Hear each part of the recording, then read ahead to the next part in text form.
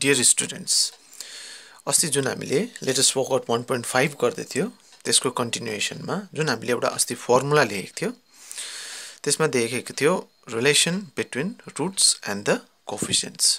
त्यसकै रिलेटेड हामी यहाँ प्रब्लम्सहरु सल्भ गर्छ ओके सो तिमीले यो जुन चाहिँ पेज नम्बर 25 1.5 मा छ त्यहाँ हेर्ने नि हामी जान्छ क्वेशन नम्बर 8 क्वेशन तिमीहरुको स्क्रिनमा छ के छ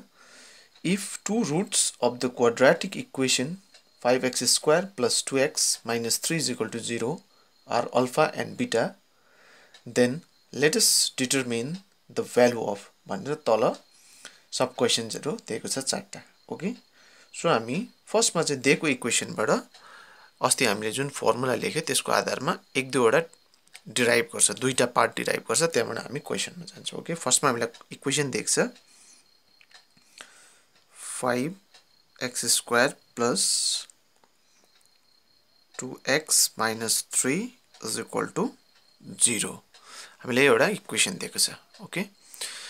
यो इक्वेशनबाट हामी फर्स्ट काम के गर्छ a निकाल्दिन्छ a is 5 b is 2 and c is minus 3 यहाँबाट हामीले अस्ति जुन फर्मुलामा लेखेको थियो के लेखेको थियो भन्दा alpha plus beta चाहिँ हुन्छ हाम्रो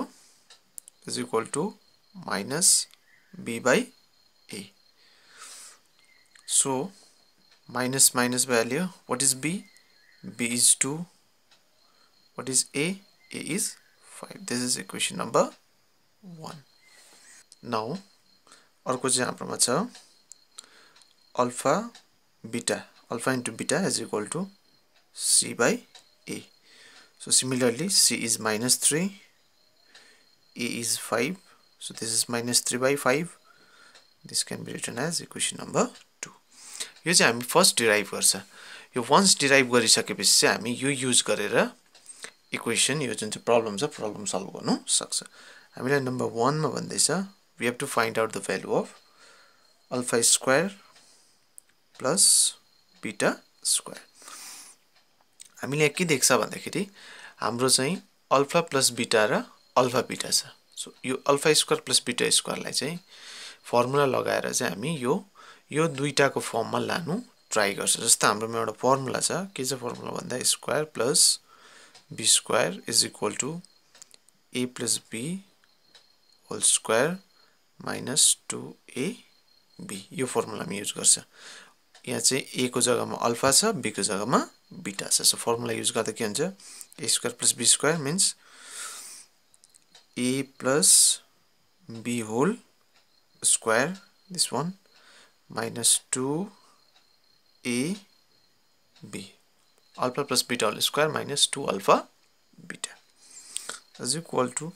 हाम्रो alpha plus beta माथिबाट छ minus equation 1 बाट 2 by 5 so यहाँ हामी हाल्छ 2 by 5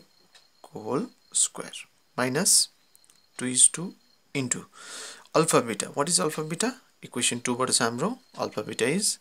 minus 3 by 5 is equal to minus को square minus minus plus 2 को square 4 5 को square 25 minus into minus plus 2 3s are 6 and 6 by 5 okay so हामी अब यहाँ लिन्छ HCF sorry LCM of 25 and 5 is of course 25 so 25 1s are 25 1 4 is 4 5 5s are 25 5 6 are 30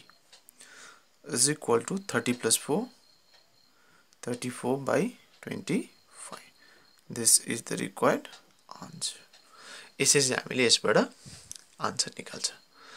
र अर्को जुन चाहिँ क्वेशन हामी गर्छ number 4 question number 4 is alpha square by beta plus beta square by alpha यसमा अलरेडी मैले यहाँ लेखिसकेको छु अघि हामीले अर्को पेजमा लेखेको थियो alpha plus beta is equal to -2 by 5 from equation 1 alpha beta is equal to -3 by 5 from equation number 2 so यो क्वेशनलाई हामी कसरी सल्भ गर्छ ओके सो फर्स्ट काम चाहिँ हामी के गर्छ भन्दाखेरि फर्मुला युज गर्नु भन्दा पहिला यसलाई सिम्प्लिफाई गर्छ सिम्प्लिफाई गर्दाखेरि चाहिँ बीटा र अल्फाको एलसीएम लिन्छ त्यो चाहिँ हुन्छ अल्फा इन्टु बीटा यो अल्फा इन्टु बीटालाई बीटाले डिवाइड गर्दा बीटा बीटा काटिन्छ alpha उब्रिन्छ alpha into alpha square is alpha cube त्यसै नै अल्फा इन्टु बीटालाई अल्फाले डिवाइड गर्दा beta उब्रिन्छ beta into beta square is beta cube यो जुन चाहिँ alpha cube plus beta cube लाई हामीले यो दुईटाको फर्ममा लानु पर्यो भने चाहिँ हाम्रोमा एउटा फर्मुला छ a cube plus b cube is equal to a plus b whole cube minus 3ab a plus b whole यो फर्मुला हामी के गर्छ युज गर्छ जस्तो हाम्रो यहाँ a छ यहाँ छ अल्फा जस्तो हाम्रो यहाँ b छ त्यस्तो छ बीटा सो यहाँ जस्तो जस्तो प्रकारले a र b बसेको छ त्यसै नै अल्फा र बीटा पनि बसेर जान्छ like alpha plus beta whole cube minus 3 alpha plus beta whole denominator पार्टमा छ हाम्रो अल्फा बीटा अब हामी स्ट्रेट यहाँबाट भ्यालु हाल्न सक्छ alpha plus beta is -2/5 alpha beta is -3/5 so यो अल्फा प्लस बीटाको जग्गामा हाल्छ -2/5 -2/5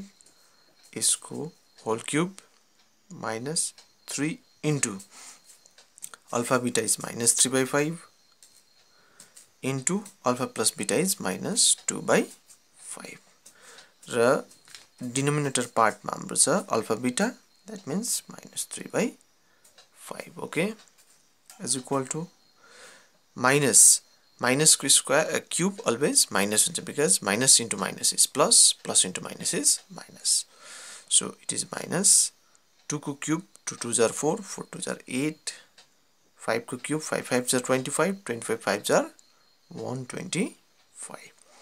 minus minus plus plus minus minus so ultimately minus हुन्छ 3 3s are 9 9 2s are 18 by 5 5s are 25 denominator part मा हाम्रो छ -3/5 okay so हामी यहाँ के गर्छ यो माथिको पार्टमा यो फ्र्याक्सन भएकोले गर्दा एलसीएम लिन्छ 125 र 25 को एलसीएम हुन्छ 125 125 लाई 125 ले 1 टाइम जान्छ 1 into 8 is 8 so यहाँ minus छ minus 8 minus 25 ले 125 ले डिवाइड गर्दा 5 टाइम्स हुन्छ 5 into 18 is 90 divided by -3/5 okay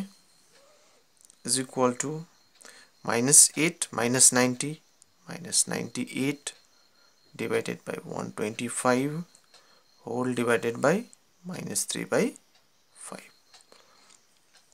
यहाँ गर्दैछु म okay so is equal to हाम्रो यहाँ के आयो -98 by 125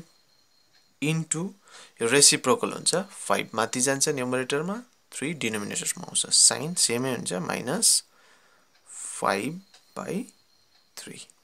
सो हामीले क्यान्सल गर्न सक्छ 5 1 5 5 2s are 10 5 5s are 25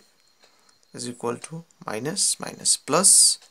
98 1 is 98 by 25 into 3 is 75 this is the required answer okay